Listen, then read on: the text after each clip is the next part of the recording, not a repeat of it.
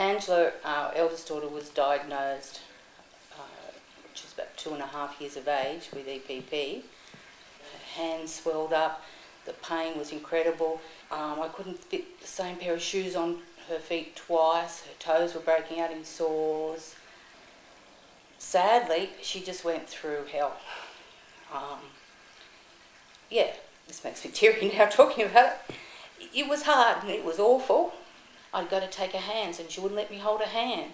I'd go to put shoes on her feet, she wouldn't let me put shoes on her feet. I'd take her to the chemist and say something's wrong with her feet, but there was no help anywhere. So when we finally did see this specialist, and even though the swelling in her hands was reduced, I was very fortunate in that instance that he picked it up straight away, his suspicions, because of the scarring on the inside of her hands then, and he explained then he suspected the son. The most difficult was knowing it wasn't going to go away, knowing that this was a lifelong condition for her and nothing I could do could take it away. And the fear of what lay ahead. But at the same time, the understanding that we had was that because the porphyrins had to be processed by the liver, it put the liver under such a strain that therefore the liver would fail by the time they got to the age of 14 or 15. And so probably they won't live past 14 or 15. Oh yes, so we were having weekly and then monthly blood tests to the point where Angela was so distraught she had to be strapped to a bed. This little child had to be strapped to the bed, legs and arms, to draw blood out of her regularly, because so as they could do the tests. And here I was, as a mother, holding her down for blood to be taken forcibly from her, to the point where she would just vomit out of anxiety from it. There was one particular day where there was a relief teacher was looking after the class, and unbeknownst to me, they were taken down to the school oval and she was made to sit there on the school oval. And after that, she was in just so much pain. Her face swelled up like a football. She couldn't even see out of her eyes. It was just a slit in her eyes, her hands. It was awful.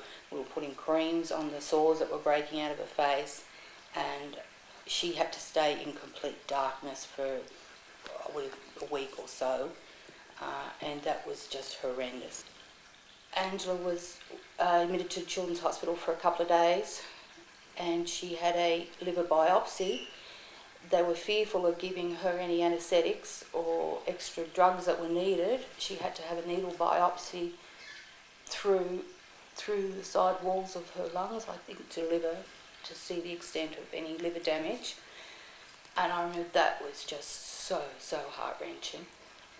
We sat outside the room and she just screamed and screamed to the point apparently whether she stopped breathing while they did this procedure.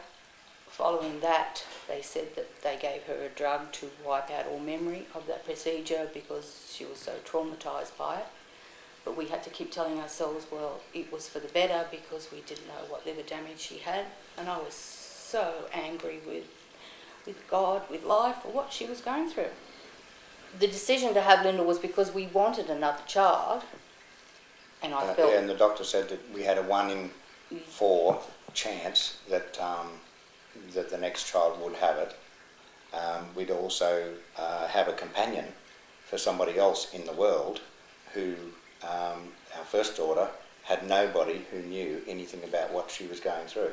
So if a sibling did have the same problem, it would mean that there would be at least 2 people that could communicate with each other, you know how I feel, type of thing.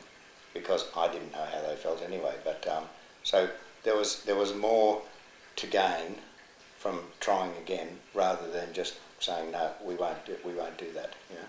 And I remember when the specialist came in and told me that she had it, I just cried and cried, to the point where I remember them giving me a sleeping tablet to settle me down. I was so traumatised. I thought, here goes another poor child through all what we've been through. And I had a person say to me when you're having a difficult spell, someone very close who was surprised with the answer, and she just said to me, well, why can't they just stay out of the sun? And then I just changed the subject. And I thought, they just don't understand. And I thought, it's easy to say stay out of the sun. You try every time you go to the shops, every time you go to a doctor's appointment, you try every day of your life. You're mindful of where the sun is when you're driving, and those activities, to the repercussions, you soon wouldn't pass that comment so judgmentally, just stay out of the sun. And that's where you tend to become very introverted and feel very isolated, so you just shut up and put up with it. As I said, you hear someone talk about the pain of shingles, and everyone's got so much sympathy for them, and there's medications for them to help them sleep and so forth. But my belief is the pain of shingles is probably minor to all the pain I've seen them go through. When I have seen my mother with shingles, and it was like, no, that's nothing to what I've seen my girls go through. And you know that that's going to go away eventually. It may take a while, but it's not permanent. So you imagine living with that when it's permanent all the time, and seeing a young child suffer with it and not have a normal life. It rips your heart out.